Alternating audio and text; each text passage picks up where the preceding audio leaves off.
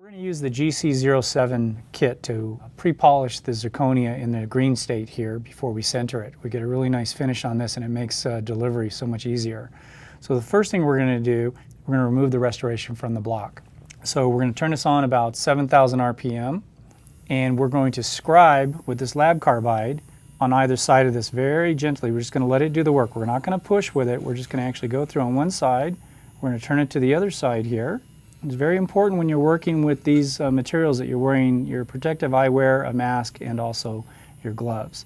You're going to just gently scribe through this on each side and it's going to fall down to the soft cloth below.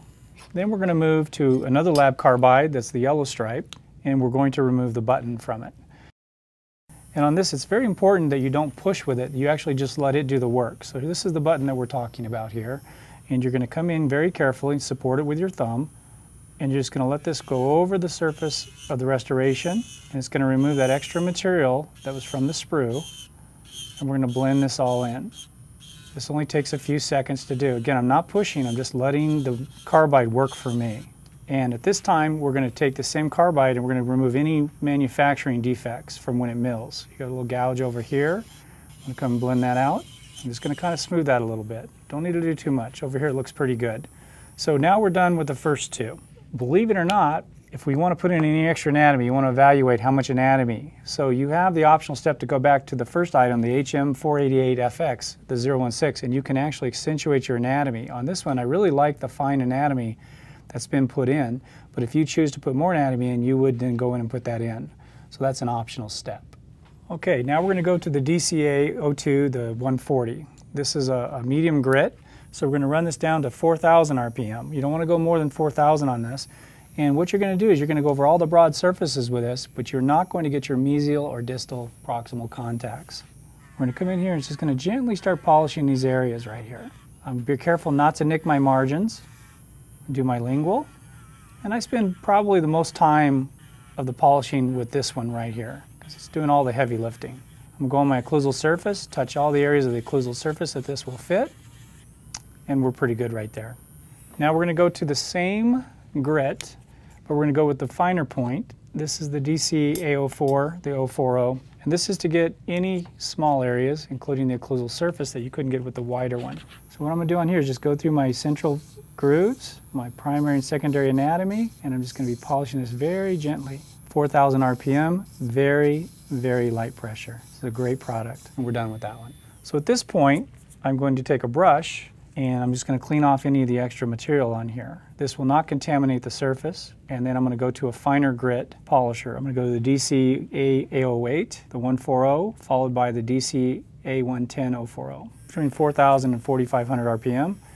We're going to go through here, and we're going to, again, let this work for us. We're not pressing. We're not pushing hard like you do with other polishing points. You're just going to let it work for you, and you're going to start to get a shine on here. I'm going to do the occlusal surface as well. And on this one, I'm actually going to do my proximal contacts as well. So again, with the blue, you don't do your proximal. With this one, you do. See, this is already taking shape to a very nice luster, and we're not even done yet. Now we're going to go to the fine point on this. Total polishing time, if you're doing this with a patient, you're looking at probably 5 minutes of your time. We're going to polish our point here. We're going to do our occlusal. We're going to go through all the grooves like we did before with the blue one. We're just going to follow in here and achieve a nice shine. Just going through there very gently, and we're done with that one. So then what we decided to do is we decided to use the twist polishers that we use in our silicate kits and also the other zirconia polishing kit. So we're going to go with the blue, which is a medium grit, which is similar to the other one, and we're just going to use the twist 4,000 RPM, and we're going to just polish this very gently. We're just going to let it work for us again. We're going to go very slow, and we're just really trying to get that very, very smooth surface there. I'm going to go through my grooves, very light pressure. With all the twist polishers, you always use very, very light pressure at a low RPM. So spend a little time with this one. I want to make sure I remove any imperfections that I had previously from the milling process. Again, on this one, you're going to avoid your proximal contacts. You're also careful not to nick your margins, and that looks pretty good. We're going to stop at this point. Okay, this is the 9769F, the 170 fine, but this is going to help to put a nice shine on that.